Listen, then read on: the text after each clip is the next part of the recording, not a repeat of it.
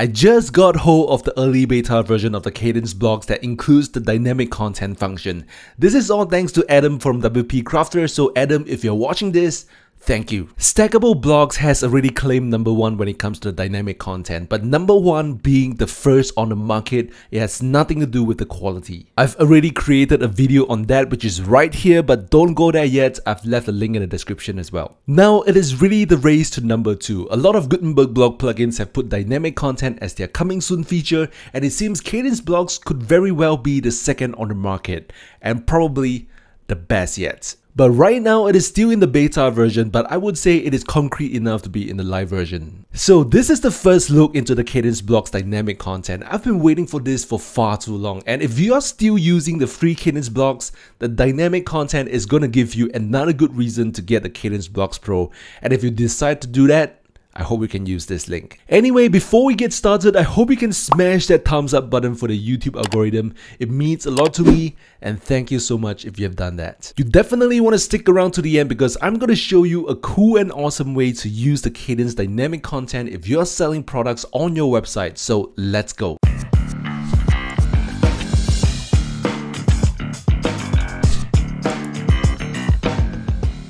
Hey, this is Jack, and if this is your first time watching a video from my channel, I share a lot of WordPress tips and tutorials as well as affiliate marketing content. So if you want to learn any of these topics, then subscribe to the channel and hit the bell notification. My only goal is to share with you ways to save lots of money for your online business using WordPress. I don't use page builders, and site speed is my main focus. And if you're running an online business and you're paying hundreds of dollars to make your website work, subscribe and you will become a money saving expert for your online business. Anyway, before we get started, I need to explain to you what dynamic content is and its common usage, because without knowing that, what is the purpose of watching this video, right?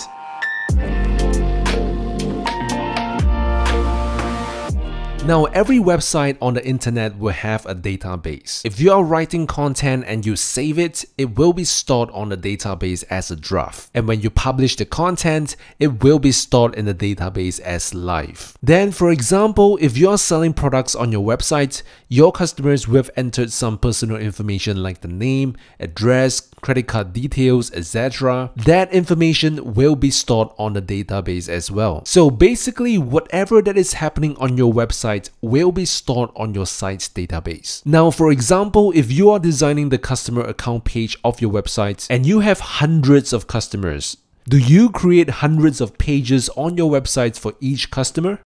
No, right? If you do that, you will need to key in all the variables like the name, the product details, everything they bought, and whatever one by one. And that's called static content. If you use dynamic content, all you need to do is to create one page on your website, and using some codes, you draw each individual customer's information from the database and display it on that page. The process of drawing out information from the database to be displayed on your web page, it's called displaying dynamic content. You wouldn't need to care much about this because WooCommerce has created a platform to help you draw that information from your database. But that's the general idea. Next, we need to talk about custom fields. To easily understand custom fields, it is basically a field that you create so that you can insert content to be stored on the database so that you can use it later on. I've actually done an example on this in another video about Stackable. I'll leave a link in the description if you want to check that out. To make this easy, dynamic content relies on the data that has been stored on your site's database. It is not plucked out of thin air.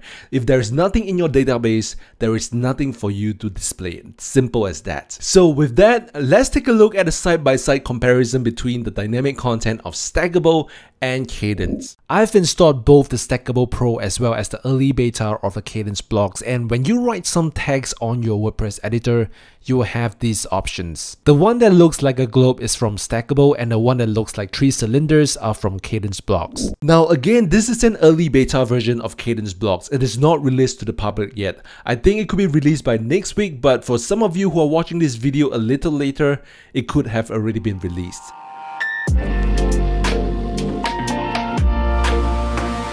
The Stackable dynamic content looks like this.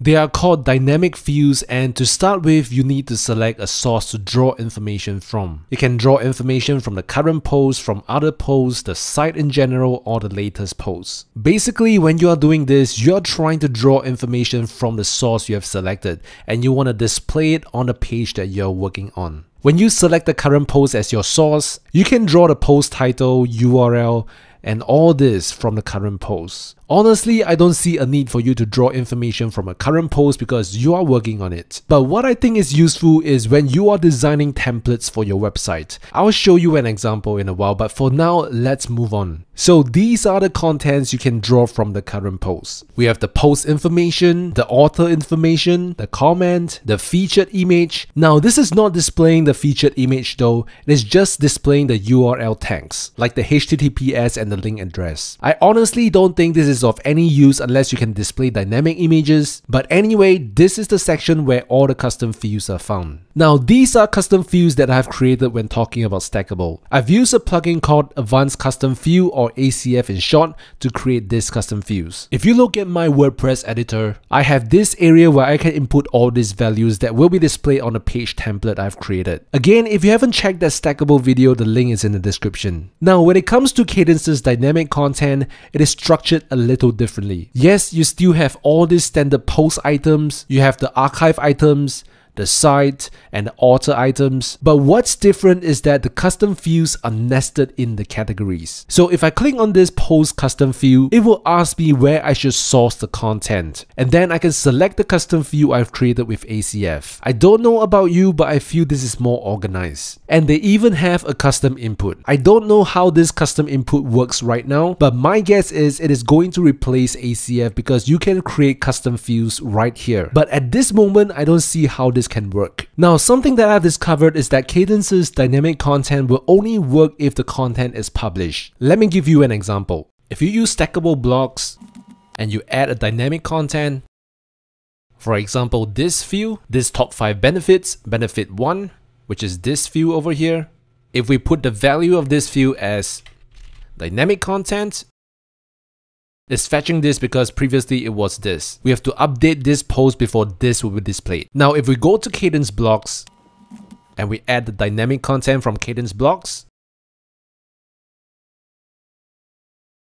we use the same field. Let's add dynamic content. Now, this post is already published, so you would see the values. Let me update this and let's view posts. So you can see this and this basically reflects this. Now, what if I switch this post to draft? And then we preview this in a new tab. You will see that for the Stackable Blocks, it will still be drawing information from that view. But for the Kadence Blocks, this view is left blank. This could be a bug or something. I don't think it is intended to be this way. I feel all content should be present even if it's in draft. So the Kadence development team may want to take a look at this. Now let's list all the dynamic views from both plugins and let's reduce them down to the unique ones so that we have a good look at their functionality. By looking at this overview, it seems like Stackable has more dynamic views than the Kadence Blocks. But if you take a closer look at this, it seems that the Stackable Blocks provides you with the dynamic author views to customize your author pages. But the missing thing is the profile picture. For now, it only shows the link. And for the Kadence Blocks, there aren't many author views. However, for Kadence Blocks, it provides you with the views for you to customize your archive pages, such as the category pages and the blog row. So each block plugin has a different focus. But there is one thing that sets the Kadence Blocks apart, and that is the fact that the dynamic content has been incorporated into some of the blocks from Kadence. Let me show you some examples. In the Advanced button by Kadence Blocks, you can add dynamic link to it. And in the info card, you can insert a dynamic link as well. I don't know about you, but to me, this is huge because I can now design templates and add buttons and info boxes to it. Let me show you one cool example on what you can do with this dynamic link.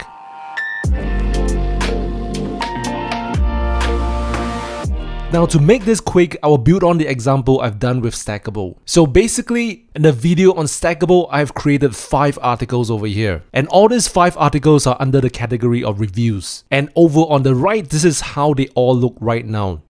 As you can see, they all have different headers.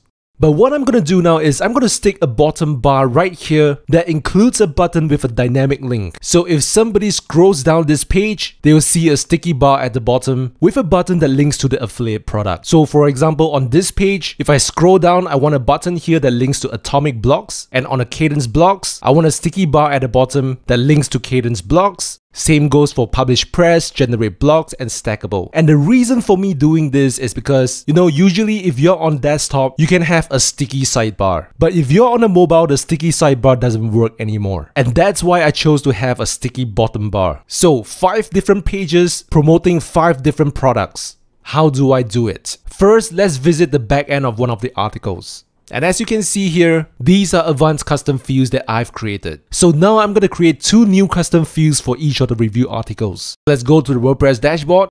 Over at the plugins, you need to make sure this advanced custom fields by Delicious Brains is installed. If you don't have this, you need to click on add new, and over at the search bar, search for advanced custom fields. And this is the one we need. So install this, and then let's go to custom fields here. Let's add new. Let's give this field group a name. Let's say that this is bottom bar affiliate button. Let's add field. The first field label, I will name it as product name, and I'll put this as text. And there's nothing else I will change, and then I'll add new. And this second field, I will put this as affiliate link. So on this field, we will insert the affiliate link for each of the products. And we'll put this as a link. And we'll switch this to link URL. Let's scroll down to the location. This location will basically set if these fields will be displayed here. So what we need to do is to select post category is equals to reviews, because all these articles are under the category of reviews. And we're basically done.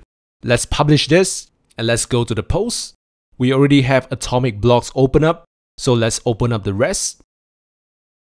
And now we can see that there are 2 new fields over here. What I want to do is to insert values to these fields. So for the product name, I'll put this as Atomic Blocks. And for the affiliate link, I'll send them to Atomic Blocks. I'm just going to give you an example. You can put in your affiliate link here. It really doesn't matter. I just want to show you an example that when you click the button, it will go to Atomic Blocks. So let's check this box and add link. We are done for Atomic Blocks. Let's update this and let's go to Kadence. Let's do the same thing for the rest. And we are done. We have added values to all the custom fields. The next step is let's design the sticky bottom bar. So over on posts, we are working on a Kadence Pro theme. If you are on themes such as Generate Press, Blocksy, or any other themes that allows you to add a fixed hook element, this will work as well. So under appearance and under Kadence, we have these elements here. I'll click on this, I will add new. And because I want a sticky bottom bar that is fixed at the bottom, I'll click on fixed. Let's give this a title. This title will not appear anywhere. This is just for your reference. Let's say this element is sticky bottom bar. Let's add a row layout. Let's select 1 column row layout. And let's give this background a color. Let's say it is black color. And let's add a button. Let's select advanced button. Let's give this a name, get. We want a product name here. So let's add this dynamic content. You have to click 2 times for this to appear. Let's select post custom field. And then we'll select product name. Add dynamic content. And then after the dynamic content, it will be noun. So technically what you're going to see on each of the pages is going to be get Atomic Blocks now if you're on the Atomic Blocks article, or get Kadence Blocks now if you're on a Kadence Blocks article. And then the next important thing is to add a dynamic link. So over here, let's click on this and then let's enable this. Let's go to post custom field, and under the custom field, let's select affiliate link. And we are done. But now let's beautify this button a little bit. We'll give the button a background color of yellow, something like this, and a border color as well. For the text color, we'll put this as black. And if we hover, we want the background color to be black. This looks quite decent. So we are basically done here. The next step we want to do is to tell your website where you want to stick this bottom bar. So let's go over to element settings, and under placement, let's put this as fixed bottom after scroll. And then for the display settings, let's select single post. For the post type, Let's select group and the taxonomy. We'll put this as categories and we'll select the reviews category because all these articles are under the review category. So let's update this. And as we refresh all these pages, if we scroll down, we'll see this here. Let's click this button to see if it brings us to Atomic Blocks. Let's do it for the rest while we wait.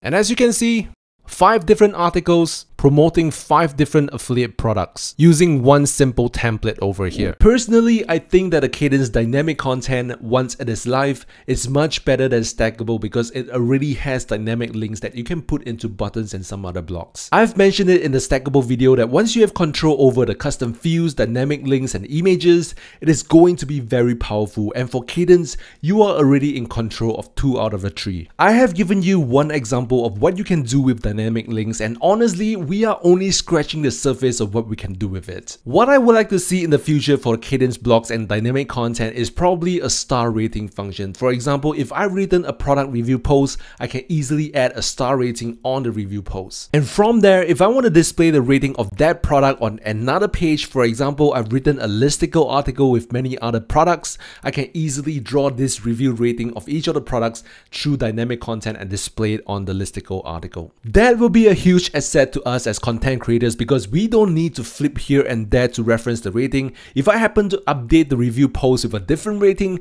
the rating on a listicle article would change as well. Other than that, I think the Kadence development team has done a really good job on this, and I'm really excited for you to get your hands on the dynamic content from Kadence. If you haven't gotten the Kadence Blocks Pro yet and the team, I think it's a great time for you to get them. You can use my code to get a 10% discount through the link. Anyway, I hope you have enjoyed this video, and I would really appreciate if you can smash that thumbs up button for the YouTube algorithm. And if you think you have more ideas on how to use the dynamic content from Kadence Blocks, feel free to share them in the comment section as well. I wish you all the best, stay cool, and stay safe.